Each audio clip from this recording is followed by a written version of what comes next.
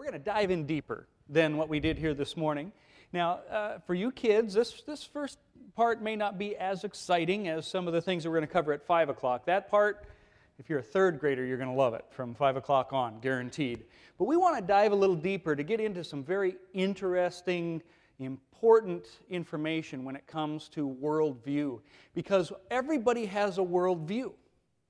Everybody is religious. Even an atheist is religious. I did a debate at Wayne State, and this professor, oh man, he was mad.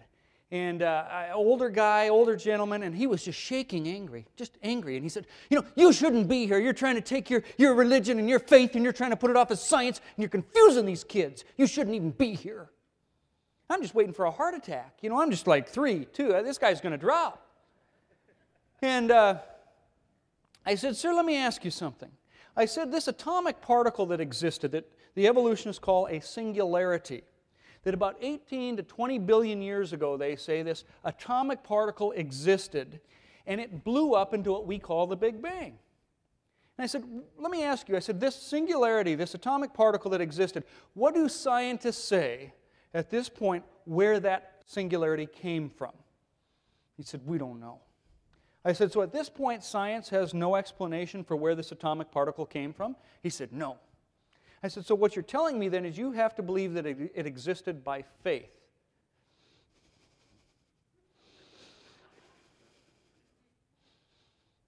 Yes. I was like 3, 2, he is going, okay? But he admitted it, and I give him credit for that. You see, this is what we call logic. Logic shows us that you either believe in eternal God or eternal matter. Both can't be. The problem is eternal matter, believing that this atomic particle always existed, goes against laws of science. Laws that are there, that all of science operates under. But yet, in order for that to be true, you have to break the law. This is what we call an inconsistency. Now, maybe some of you are evolutionists here, okay? I'm going to be up front. I don't want to sneak up on you. I don't want to, well, this is what, I believe the earth is only about 6,000 years old. You can mock me, you can laugh, and you can think, oh, that's ridiculous. But I just ask that you hear me out. I have not found any science yet that disagrees with what I believe. I don't care if it's chemistry, whether it's biology, whether it's geology. It doesn't make any difference. It all supports exactly what my worldview is. And this is the fault of evidence. We'll talk about this more, but evidence is always interpreted by our worldview. And so I'm not here to be able to prove you wrong. Okay? If you believe in Jesus Christ as your Savior, great. I'm not saying you're going to hell and you're not a Christian because you don't believe the way I do. But what I'm hoping to show you today is this, that whatever we believe, whatever our worldview is, needs to be consistent with the world around us. Okay? It needs to be consistent with what we practice in our everyday lives. And the only way to remain consistent is to stand on the Word of God without cutting it up and moving it around and reinterpreting it. It's the only way to be consistent, and you'll see and understand that as we go throughout the day. You see, if you're going to believe in that atomic particle, you break laws of science like the first and second law of thermodynamics to believe that it existed. And I'm not going to get into that and bore you with those details right now. Another example, the origin of life. Where did life come from? How many of you saw the DVD Expelled, or the movie when it was out? It was a documentary. Okay, wow, only that. You guys need to get and watch Expelled. It is fantastic. Ben Stein, he did this documentary on creation and teaching creation and whatnot. You need to see, because he keeps asking them, where did life come from? And he goes to Richard Dawkins and all these other famous evolutionists of today, Hawkins and others. And they cannot answer where life came from. Why? Because it breaks the laws of science. We have a law called biogenesis. It's in our textbooks. Every secular school is going to teach you the law of biogenesis, which says life cannot come from non-life.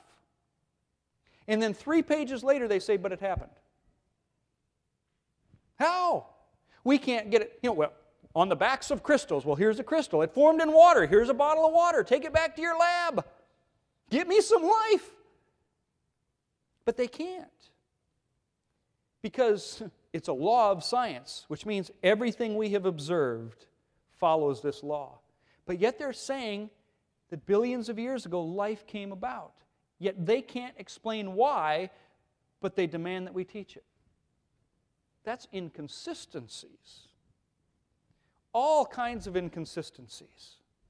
It's funny to me that you can go to Richard Dawkins, and he will make it his very purpose in life to tell you that you have no purpose in life.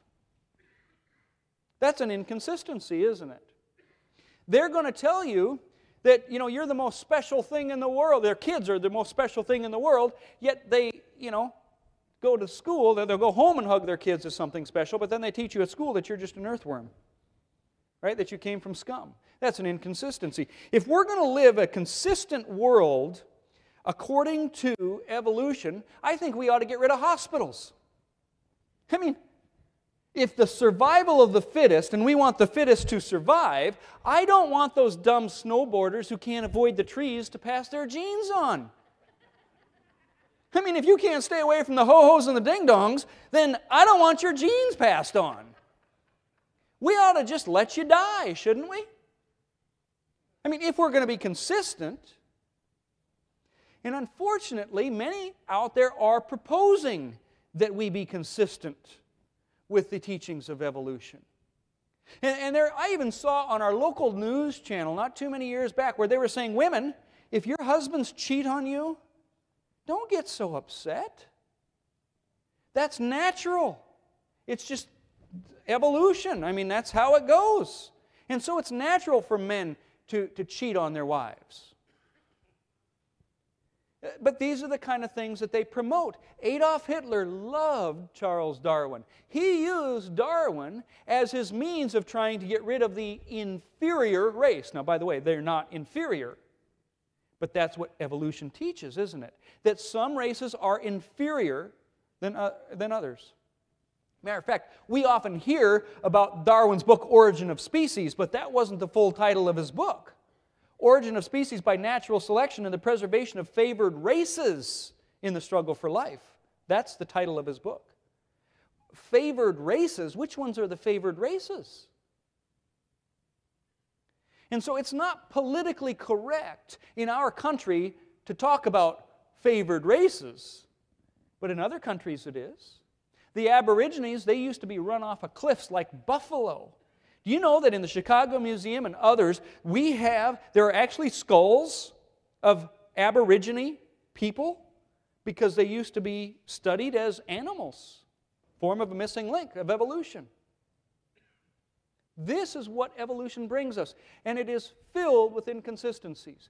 You see, a worldview here is a network of presuppositions that are untested by science, through which all experience is interpreted. And frankly, it is untestable.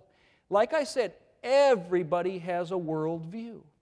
Now, what I think is interesting is the Bible tells us that we need to have a biblical worldview if you're going to come to truth.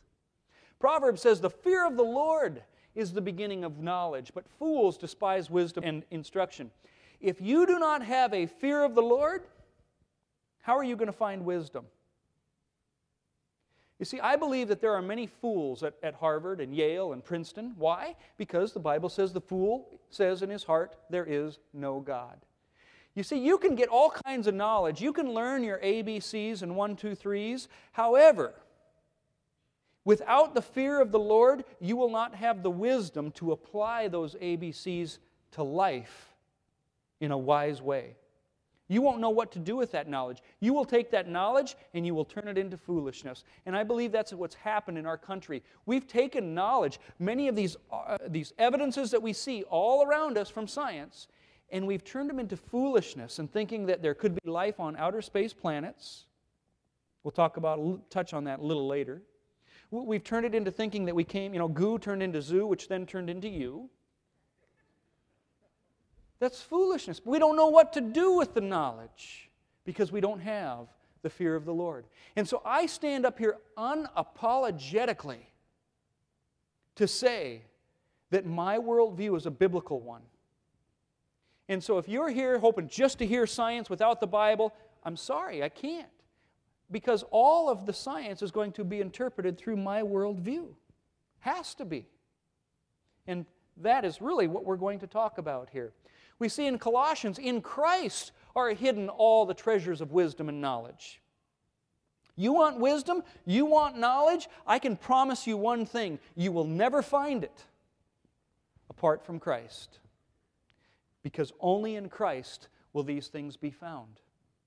And I get this. I used to be blind.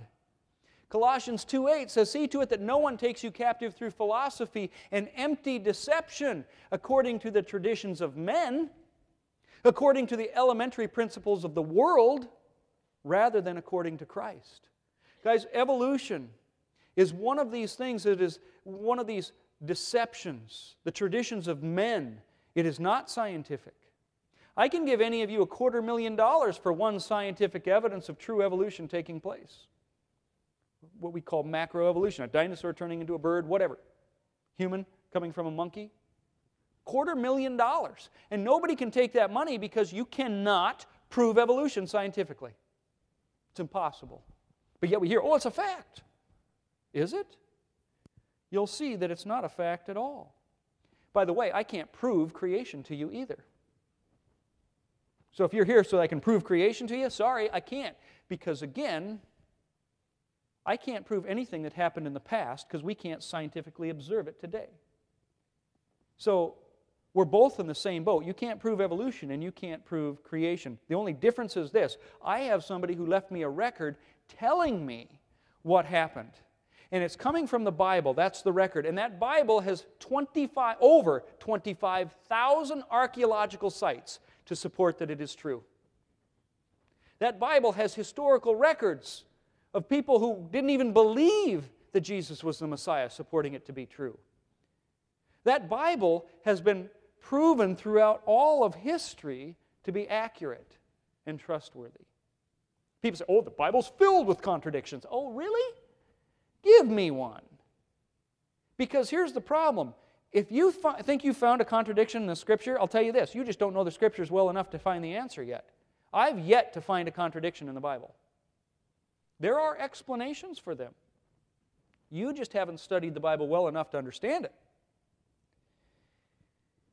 But like I said, all evidence is going to be interpreted. Carbon-14. You see, we use carbon-14 dating and things like that. Carbon-14 is a radioactive element, and it decays. And as it decays at a measurable rate. So it has a half-life of 5,730 years. What that means is half of it will disappear in 5,730 years. Another 5,730 years, half of the half will disappear. In another 5,730 years, half of that goes away. And as you can see, it doesn't take very many 5,700-year cycles until there's not enough measurable carbon-14 to date. Well, we believe diamonds form millions of years. It took millions of years for them to form, right? So therefore, there should be no measurable carbon-14 in diamonds anymore. The problem is, when we actually measure the carbon-14 in diamonds, there's a plentiful amount of it there. That tells me that their theory is not being supported by observable science. Something's wrong here. But in fact, carbon dating diamonds dates them to be about 38,000 years old. Now, that's older than the 6,000 years that I believe the Earth is, but there are explanations as to why they're going to give older dates. But we're not going to get into that during this session here for now, but just know that. Comets. Okay, comets, every time they do an orbit near the sun, they start burning up. And that means that they can't orbit the sun very many times before they're gone. This is why even evolutionists say that a comet has a very short lifespan. At best, 100,000 years. Most people even say 10,000 years. So at very best, you could get a comet that would only last 100,000 years. Now here's the problem. We've seen comets. If the universe, Earth, is 4.6 billion years old, how come I still see a comet? It should have been gone billions of years ago. You see, we both have the same evidence, comets. And evolutionists will look at that same evidence and interpret it with their worldview and say, well, we know the Earth is 4.6 billion years old and there's a comet. It's got to be new. Where did it come from? Well, I don't know, but there must be some kind of cloud out there called the Oort cloud that these things get knocked into our atmosphere somehow. As a matter of fact, Jan Oort in 1950 proposed that this Oort cloud was out there. In 1950. Now the funny thing about it is nobody has seen the Oort cloud. They say this thing is 50,000 astronomical units away. What's an astronomical unit?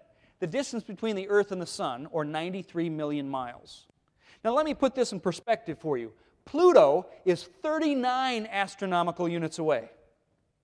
39. Now what do we know about Pluto? We can't even decide if it's a planet.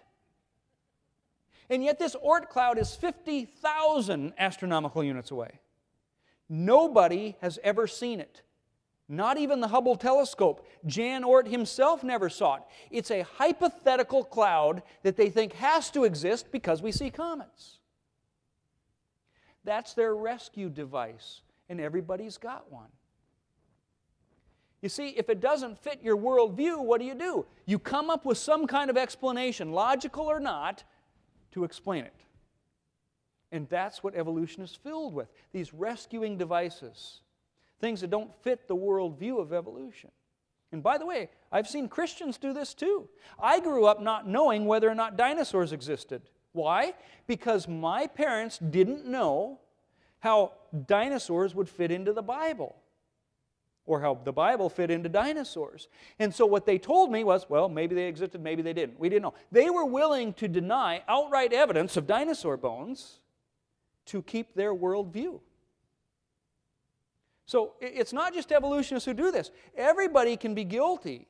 But again, what I'm challenging you is, since everybody has a worldview, is to at least have a worldview that will remain consistent.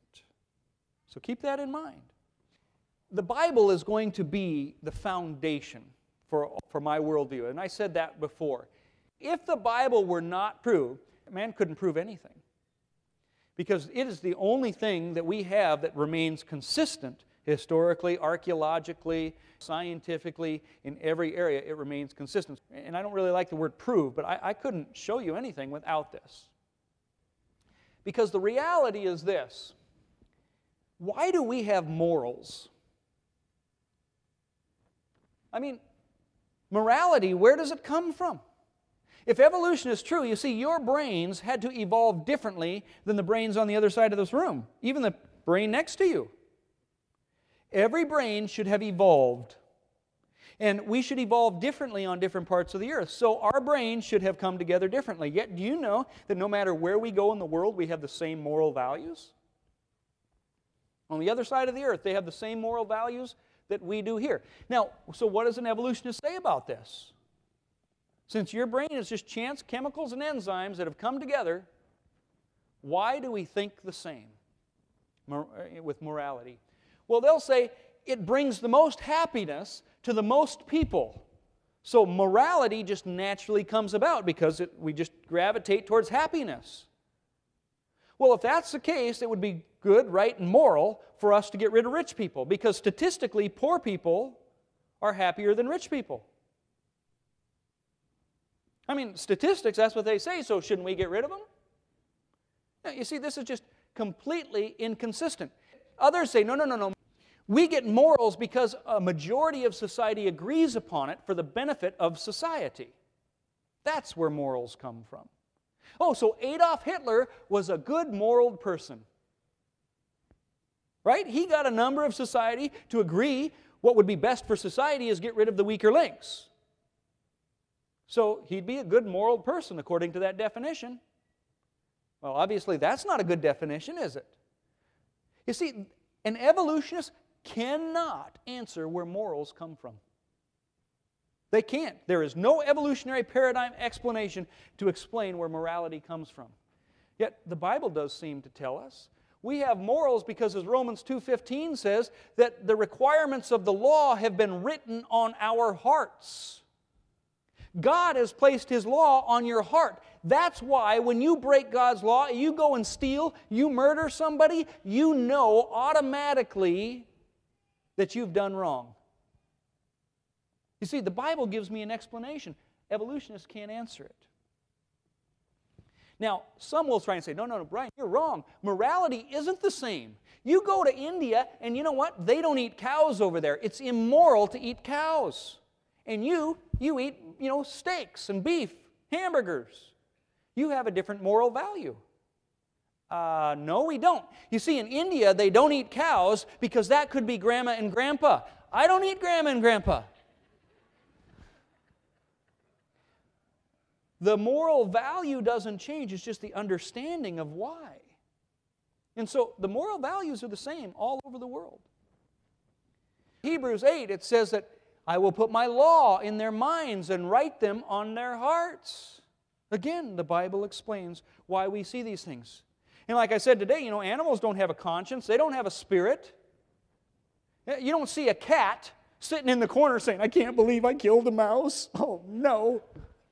No, it's natural for a cat to kill a mouse. It's just what they do.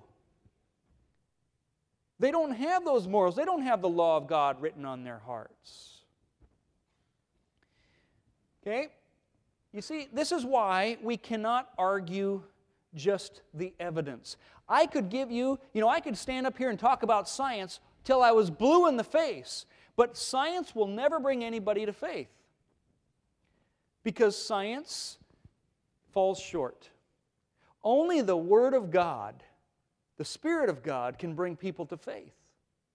And that's why I don't care when I go do a debate, I don't care how public the university is. I will always share the gospel because without it, I have nothing to stand on. The intelligent design movement, I think it's a great stuff. There's some really good stuff in the intelligent design movement, but there is a fault with it. It doesn't go far enough. It's powerless. To say that there has to be a designer, but without telling us that God is that designer, falls short. A worldview safety device that an evolutionist has is what keeps them from allowing them to say, yes, the Bible is true. They can't. Their worldview will not allow it. And so, if I'm going to say, but the Bible says, oh, no, we're not talking about the Bible. Nope. Science only. Empirical science. That's where we find truth. We can't find it in the Bible. Well, what they're saying is you can't argue the Bible if people won't accept the Bible. Right? And we fall into this trap many times. Don't argue using the Bible because they don't believe the Bible to be true, so it's a wasted argument. Why not? They use evolution to argue evolution. Can you stand on a hill and defend the hill at the same time? Absolutely, and that's what we need to do. And I know this may not make a lot of sense now, but we're going to pull this together to show you that you must use the Bible to argue creation. You must, because if you don't, you will lose. You've lost the debate already. I told you I'm biased. Everybody is. It's just a matter of which bias is the best bias of which to be biased with. And my bias is the Scriptures. We have so many laws of nature that are wonderful to look at. Now, kids, you listen up here, okay? I'm going to teach you to make something very powerful here. Thermite. Okay, thermite can burn so hot that if you would take a spoonful of thermite and stick it on the hood of your mom and dad's car and light it, it would melt a hole through the hood of the car, even through the engine block. It burns that hot. And I'm going to tell you how to make it. All you need is rust. Get some iron, rusty nails. Just get the rust off of there. And then some aluminum filings. Like here's some aluminum foil. Aluminum and rust makes thermite. I know what you're going to be doing 4th of July. I know you parents are thinking, are you that brain dead? What are you doing? Well, I feel safe telling you how to make thermite because I know you won't be able to get it lit. You can take a torch to that and you still won't get it to light. It takes extreme temperatures to get it to light. So you can make it, but you won't be able to use it. But I have here a rusty old steel ball. Another one here. And all I did is I put a little piece of tin foil over it. So I have rust and aluminum, iron and aluminum. In essence, thermite. Well, there's a law of friction. Friction allows me to walk across this room, pushing off. And it can get very hot. If you rub your hands together really quick, you get warm hands, right? That's friction. If I put these together, it's going to get really hot. That's friction. I just lit thermite. Because I can get temperatures of 25,000 degrees to go with that. And that's all it is. This is a law of science. Now this works whether I go to Africa or India or here in the United States. The same law works. Works all the time. Okay? Just thermite. That law is consistent. Now, there are other laws that we can look at. Now, I don't know if you guys have ever seen these air-zukas. We have what's called a toroidal vortice here. Now, these air-zukas will take a circle of air, and I can shoot it across the room. I can shoot you guys. Okay? You can see people jumping and their hair moving. Obviously won't be able to shoot all of you here, but a few of you. Now, you can see that there are, I'm shooting this quite a ways. I can shoot people way in the back of the room even. Okay? You know something is happening because I'm seeing shirts going and hair going and people going, but you can't see what's happening, can you? But you can feel it. Something's going on, but we don't know what it is. Well, it's a law of science. My aim's off. There we go. It's a toroidal vortice. Now, I thought, well, maybe it's just not big enough for us to see it. We just can't see it because it's too small. So we thought, why not supersize it? Okay? Yeah.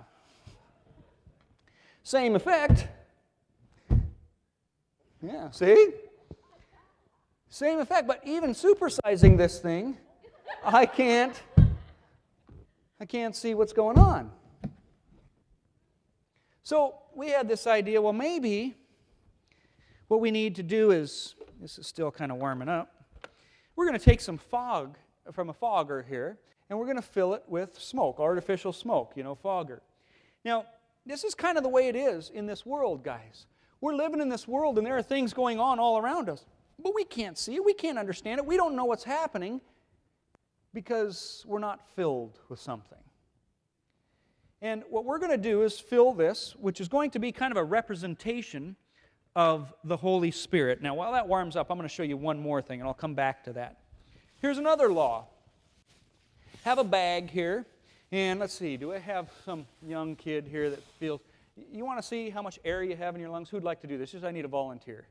How about you? Can you do this? Yeah, come up right over here to the bottom. We're going to see, how much air he has in his lungs. We're going to see how manly he is here, okay? So you just take and go, just a deep breath. Blow into that bag as much air as you can get, okay? And we'll see how manly he is. All right. This is about how much air. That's how much of a man he is right there, okay? Don't worry, you're growing up. Someday you can be a man like me. You see, I'm going to take this and I'm going to show you what I can do.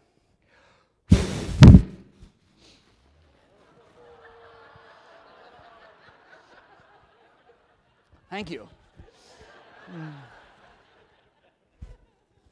This is called Bernoulli's principle. You see, I cheated because only a little bit of that came out of my mouth. Most of it was the air in this room because I created a low pressure going into this bag so it was sucking air from inside the room around the bag to go into it. Whoops, I let a little hole in there so I didn't get it as big.